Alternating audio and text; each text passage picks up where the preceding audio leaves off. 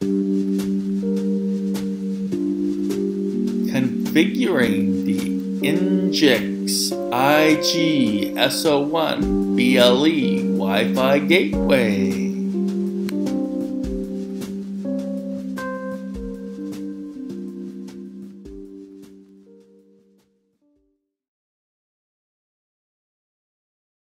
Hi, this is Jim from Revolution 11. I'll be walking you through today's demo. You will need an AWS account to set up the gateway. We have a video on that process on this channel. The gateway does not come with a USB charger, so you want to make sure you purchase one of those before you start getting set up. Attach the antenna to the gateway and plug in the micro USB end of the cable into the gateway. And plug the USB end of the cable into a USB charger. Look for and join the gateway's Wi-Fi network. The SSID name will start with BLE Wi-Fi. The default password is 12345678. We'll be changing that later on. Type the following IP address into your browser, and admin is the initial password as well as the username. So type that in and press the login button. In the security key field, type in a new password to replace the default one. I'm going to use the same password for the network I'm going to join the gateway to. We are going to set up our gateway to repeat an existing Wi-Fi network. In the Wi-Fi drop-down, select Station and then press the Scan button to find the network you'd like to join. Choose the available network you'd like to join from the Site Survey drop-down. The name of the SSID will auto-populate when you choose the network from the drop-down. Since you cannot change the name of the SSID, you'll want to make sure that you use this gateway in an area where other devices that use the network your gateway is joined to won't use this gateway instead. You'll definitely not have a great streaming experience with Netflix if your devices go through this gateway. Enter the password for the network you are joining in the security key field and then press the Save button. You should see a message in the upper left-hand corner reminding you to reboot the gateway to commit these changes. Let's change the password for the admin console next. Press the System tab and type in admin for the current password field, and then the new password for the new password field, and then press the Change Password button. Now we are ready to reboot to save these changes. Press the Reboot tab and you will be prompted to log back in with the new password for the admin console. Enter the password and press the Login button.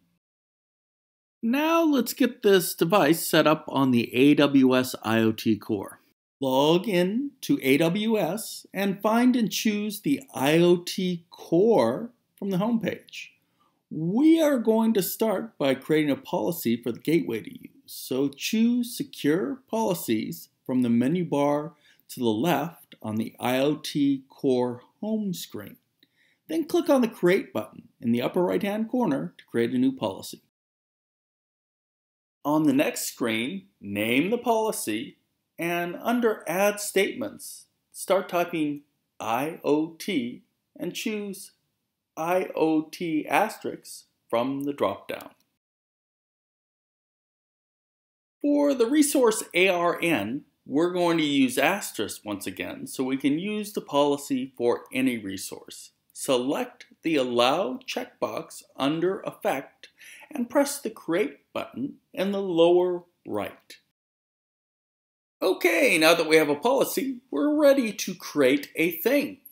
Choose Manage Things in the menu bar to the left and press the Create button in the upper right. Choose Create a Single Thing. Give your gateway a name. You can add types of things and groups if you have more than one gateway. I've added some tips about naming conventions in the description of this video. Scroll down and you'll see a spot to add key value pairs of attributes to make this gateway or other things really easy to find. You've got a ton of things. Press the Next button in the lower right-hand corner. To use a device with the AWS IoT Core, the device must be loaded with a certificate. You can create a certificate for the AWS Core here. Choose one-click certificate creation and click Create Certificate next to it. Download the certificates and save them in a safe place. We will also need a root certificate for our organization. Click on the link right above the Activate button. This will open up a new window. We are going to use the first type of certificate under Amazon Trust Services endpoints. This will create the certificate in a new browser window. Copy the generated text and paste it into a text editor and save the file as ca.crt. Return to the AWS Certificate screen and press the Activate button. Next, scroll down and click on the Attach a Policy button. Select the policy we just created and press the Register Thing button in the lower right-hand corner. You should now see your gateway in the list of things. Click on it. Click on Interact on the menu bar to the left and make note of the ARN for this thing. We will be updating our gateway's configuration using this endpoint. The IP address for the gateway changed when we joined it to a Wi-Fi network. To determine what the new address is, I like to use an app called Fing. It's available in the iOS App Store and Google's Play Store. You should see a device like this in your list of devices in Fing. Make note of the address and type it into your browser. Now, we're going to set up the gateway itself so that it can use the AWS Core. Join the Wi-Fi network for the gateway and log on to the Admin Console.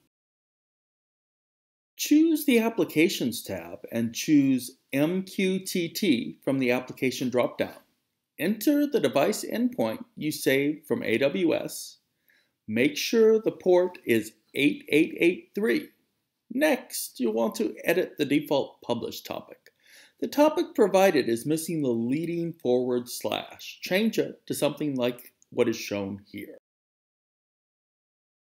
Enable Mq Tts. Select AWS IoT from the Root CA dropdown and choose Enable for Use Certificate. At the bottom of the screen, press the Save button. Choose the Advanced tab. Using the Choose File buttons above the Upload Certificate and Upload Key buttons, pick the certificate and private key you saved from Amazon earlier. The file name should now be populated. Press the Upload Certificate button and then the Upload Key button. You should now see the contents of the certificate and the key on the screen. Save the changes to the gateway by pressing the Reboot button to the far right. Log back on to AWS, choose the IoT service, choose Manage Things, and select your gateway. Choose Activity from the menu bar on the left. Click on MQTT Client in the upper right-hand corner. Paste the default topic you copied from the Gateway Admin Console into the first text box and press the Subscribe to Topic button to the right. You should now see a bunch of text payload strings coming through the console.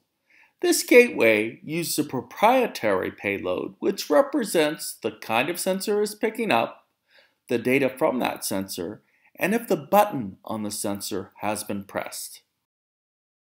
Congratulations! You now have a working connection with AWS.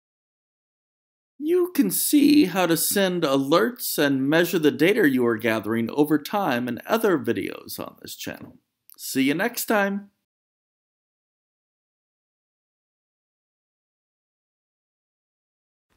Do you need help getting started with the cloud or IoT? Contact Revolution 11. We'd love to chat.